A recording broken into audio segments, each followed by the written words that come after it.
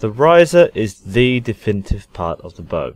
Along with the limbs, this is what you refer to when you talk about your bow, and it's more than just a big grip. It's the central hub for every attachment on your bow, and it can be the most costly component. The market covers both wooden and metal risers. The lower end risers cost around $100, while my win-and-win NUSensei cost around $830, and was the most expensive riser on the market when I bought it. Then Hoyt released the Formula Ion X at over $900 or nearly $1,000 in Australia with GST. Seriously, you can buy an entire archery package with the price of one of those. So, what is the difference? Wooden risers are on the lower end of the price range, costing around $100 to $150. If you're a casual archer, this is probably what you'll be aiming for. The look and feel will be familiar, and the price won't kill your hip pocket. This Samick Journey costs around $140 on Lancaster Archery for the entire bow. Many of these risers have limited attachment options, often allowing for a sight and stabilizer, but little else. The limb pockets also tend to use specific limbs, so you can't freely swap them out. Metal risers are usually made from aluminium or magnesium for the lower end and carbon for the top end. These bows are designed for sport archery, and their features are optimized for performance, being sturdier and having less vibration than a wooden riser. If you're taking up archery as a sport, this is the sort of riser you'll want to invest in. Generally speaking, the most expensive risers don't have that much difference between them, so again, it mostly comes down to preference and often appearance as well. A key advantage with metal takedown risers is that they almost always have universal modular attachments, so you can swap limbs, stabilizers and other accessories. The budget risers come up at about $100 to $200 and include brand names such as Samick, Cartel and SF.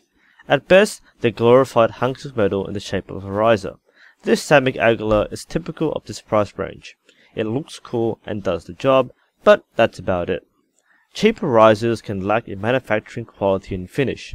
The grip on the Aguilar is actually glued on and came off after a few months. Risers like these are usually categorized as entry level, and their simplicity is appropriate for beginners. However, depending on how seriously you take the sport, you may find yourself wanting a bow with more flexibility and features sooner rather than later. The mid-range risers will cost around $300 to $600. These intermediate level bows have more advanced designs, making them lighter and more stable. Risers like the Hoyt Horizon, Formula XL and the Win-and-Win WinX are solid choices, providing good performance for a moderate price. If you're taking the sport seriously but don't want to spend too much money, getting one of these will probably last you a lifetime. These are especially good if you anticipate outgrowing your bow fairly quickly, thus skipping that step and giving yourself the extra motivation to make your money's worth and using it frequently. Then there's a top-end competition level. The professionals typically use either a Hoyt GMX or a Win-and-Win NUSensei, but in the past couple of years, the release of the newer Hoyt Formula Ion X and the Win-and-Win Inno AL1 has added some more options at either end of the price range. These risers offer the best balance, efficiency and options for fine adjustments, such as adding weights to the riser. The manufacturers are more or less showing off the engineering here, and these risers are the choice of professionals. It's difficult to explain the differences without having a shot yourself. Think of it like explaining the differences between different models of cars and motorcycles. Roughly speaking, they all do the same thing, and it comes down to look and feel. Having shot one of these, there is definitely a difference between a high-end bow and a low-end bow. I feel like I felt more control of the bow, I felt more connection, and the feedback is much more sensitive. Design differences, such as the ergonomic shape of the grip and the overall weight of the riser, are tilt factors.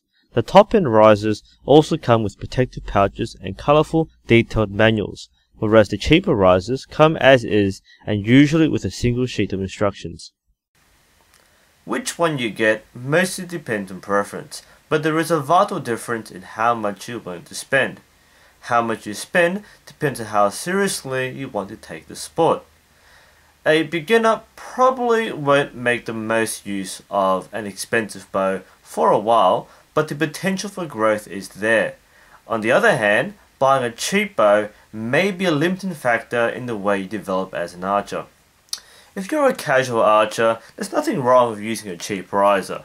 However, if you want to take it to the competition level, be ready to fork out over $500, and that's just for the riser. As usual, hope you found it informative and enjoyable. Thanks for watching, and I'll see you next time.